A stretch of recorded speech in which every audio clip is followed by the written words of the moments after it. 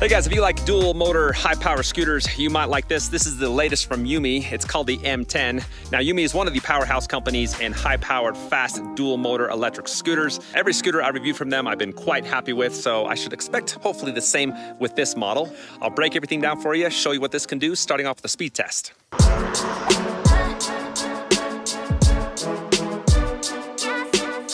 Before I talk about speed, let's talk about power. The Yume comes with two 1200 watt motors. There is the option to turn off one of those motors, and that is powered by a 60 volt, 22.5 amp hour car grade battery. The scooter has two charge ports that give you two chargers. With both those chargers, it only takes 3 hours for a recharge. Now that power translates to a 43 mile per hour top speed. That's how fast the scooter is rated for. There's 3 speed modes. I'm gonna show you how fast each of those 3 modes can go. Dual motors, turbo on, speed mode 1, here we go. 1 is 12, 2 is 27, and 3 is 37. I really got to hold the handlebars tight and get low. It does tend to have a little bit of speed wobble. It's not as balanced as I would prefer a scooter to be, a dual motor scooter to be. Now for fun, I'm going to switch off the motor and do just a speed test on level 1, 2, and 3 again. Single motor, first level is 13. Mode 2 is 24, and then level 3 is 32. There is some weight with the scooter. It weighs 77 pounds, but can carry a rider up to 330 pounds. I'm 185. Want to know how long it takes to haul my butt up to 20 miles per hour? This is the acceleration portion of the review. Now there's a bunch of different options for acceleration. I'm gonna run you through all of them and show you what this can do. P level 5, you can change the acceleration from a 0 to a non-zero start. I want to give you a demo of both of those. So with the non-zero start, as you would imagine, it is instantaneous. I mean, peeling out a little bit there. Then for the non-zero, I wonder how much of a kick you have to give. Let's give a little one here for starters. Just a tiny little kick and it takes off. In P7, you can change from a soft to a hard start. Okay. Oh, that front wheel's still spinning. Wow, that is soft. That's, man, if that's the soft start, then I'm pretty excited to see what the hard start's gonna be like, because that was abrupt and fast. All right, here we go, hard start. Okay, that's gentle. Much more gentle for the first 10 feet. So I actually had that reversed. But one last thing on the acceleration, I wanna do an eco versus turbo. So for the first one, gonna be eco mode. Full battery speed mode 3, here we go. Oh, that is nice and gentle. And on speed mode 3, that's gonna top out at 10 miles per hour. And then of course, you got the turbo. Everybody likes the turbo. That's why you buy these. Woo-wee.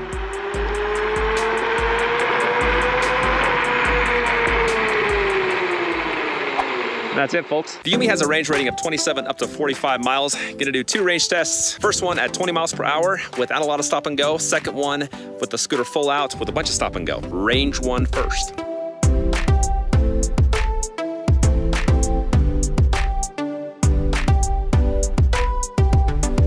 Just lost my first battery bar and I've gone 4.93 miles.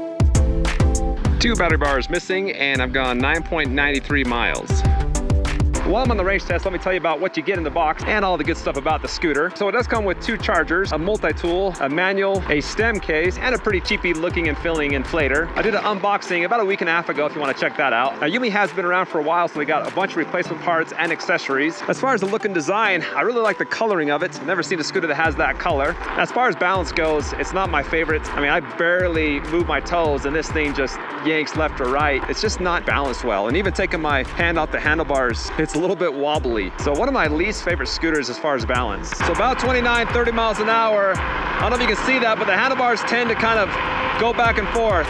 It's like the swaying motion. You get that death wobble coming about 29, 30. That's when I have to lower down and just really grip those handlebars to minimize that. I'm gonna stop for a second, just talk more about the balance, because I think the big problem here, there is some play. So when I push the handlebars, you can kind of see it does move about a ½ an inch. My buddy reached out to Yume and they just told him to tighten this piece, which we already have, that is as tight as it can go. And then there's a piece under here, which we have also tightened, and that wasn't even loose. Both of those were very tight. I think that's what's affecting the balance and the handling. The noise is kind of interesting with the M10. I kind of like it. I'll just be quiet and let you listen to it. I'm gonna floor it here. So really not too loud. It does make a little bit of a humming noise when you punch it. As far as the overall feel, as far as vibration or things rattling, very solid there. Everything feels nice and locked in as far as that goes. Lost 3 battery bars. I've got 2 left. I've gone 18.10 miles. As far as off-road scooters go, you know, compare this to the Dualtron or some of those monster scooters, it's actually pretty small. But I like that because it's more of a light and fluffy ride. You know, those big old scooters, you can't bunny hop, and on this one, I can actually pop that up and bunny hop a couple inches. I'm not sure what the rider size rating is. They didn't have that information. As most of you guys know, I'm 5'11". As far as reaching down and grabbing the grips, it's very natural feeling for me. If you're 6'1" or 6'2", you'd have to bend down a little bit. Diving into the cockpit, starting with the handlebars, like I mentioned before, that's a huge length. It doesn't get much wider than this. And that is nice because there's just a bunch of space. I don't feel cramped or crowded in this area at all. And this is the first I've actually seen adjustable handlebars. The grips are wingtipped, they're stationary, they don't move, and it's a nicer feeling rubber and a good size too. They're not like overly big, which that can give you hand fatigue, especially for off-road riding. I'm moving on to the stem, which is straight up and down, which I do like. It's not pushing me back towards the back end of the scooter. There's about 1.5 feet of space between the stem to my waist. And then as far as height goes, top of the stem is about 3 inches above my waistline. I wish they would have added another 2 to 3 inches on the deck. My left foot goes up on the frame about 2 or 3 inches, which isn't the most comfortable. And then with my right foot, I can put it back on the fin. I like the width of it though. I can put my feet side by side. Now below the deck, you got 10 by 3.5 inch air-filled all-terrain tires. And I actually like the tires, I like the design. And then you got adjustable hydraulic shocks. And I will say guys, these shocks are pretty awesome. It is like butter, very, very smooth. I'm just bouncing on this now and it's just like a trampoline. It is got a lot of travel.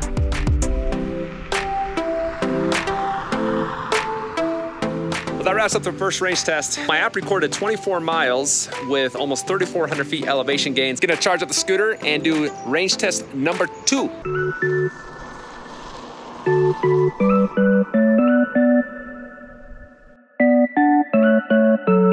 The weeds are for the effect.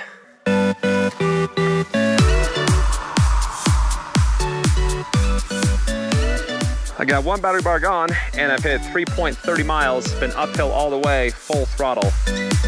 2 battery bars missing and I've hit 5.19 miles and it's been uphill the entire way. All right, the second range test is done. I did ride until the scooter died, and the app recorded 23.14 miles with 3,366 feet of elevation gain. So bottom line, you can expect anywhere from 20 to 25 miles, which is really good. I'm very happy with that range.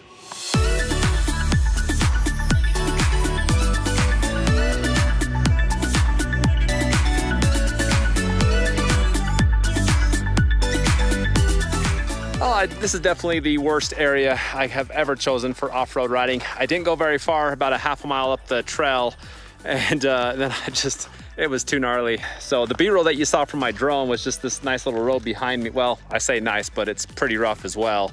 The scooter overall handled it pretty good, especially for the price. One of the better off-road scooters in this price range that I've tested.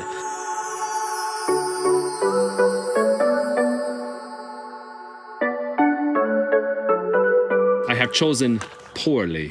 I couldn't find any hill or torque rating for the scooter, but I did find a very steep hill. All right, this is a 15% grade hill. I've got a full charge on the scooter, dual motors, turbo on, speed mode 3. Here we go. Oh, it doesn't even know it's on a hill. It's eating this thing alive. Probably the steepest part right through here, 21, 20, and down to 19 miles per hour for a 50% grade hill with a 185-pound rider. That is pretty awesome. And of course, the next test is testing out the Zoom hydraulic disc brakes coming down the same hill. Okay, top of the hill, 15% grade. This is without any electric brake. First off, the left side controls the back brake, right side controls the front. Get some speed here, light braking, fairly smooth. 3, 2, 1, hard.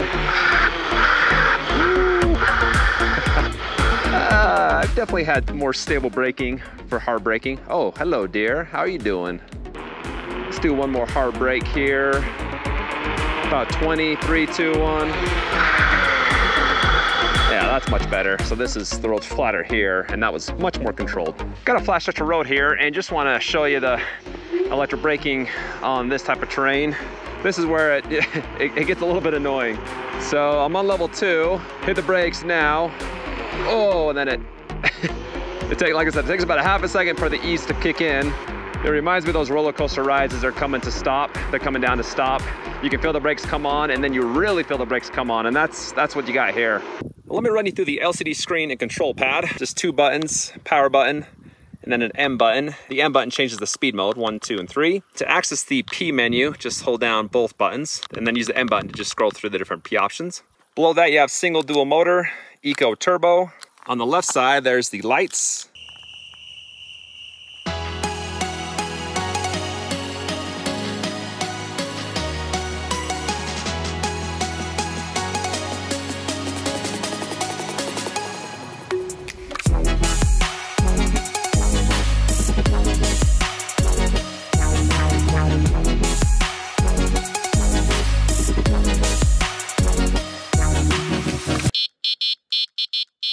Now, the only thing I didn't like about the M10 was the balance, as I have made mention quite a few times during the review. Other than that, it's a very solid scooter. It's got a lot of power. It's fun to manage. It's light enough where you can bunny hop it. It can handle some pretty crazy off-road terrain, and it can conquer some pretty steep hills. So if you want to pick it up, I've got the link in the description. Also, be sure to check out my website, electricrevolutionreviews.com. There you can find all my reviews sorted by price and capability. Hit that like button before you go, and please subscribe for the latest in electric bike, board, and scooter reviews. Thanks for watching, and I'll see you next time. I'm just trotting along, eating some grass, having a lovely, splendid day.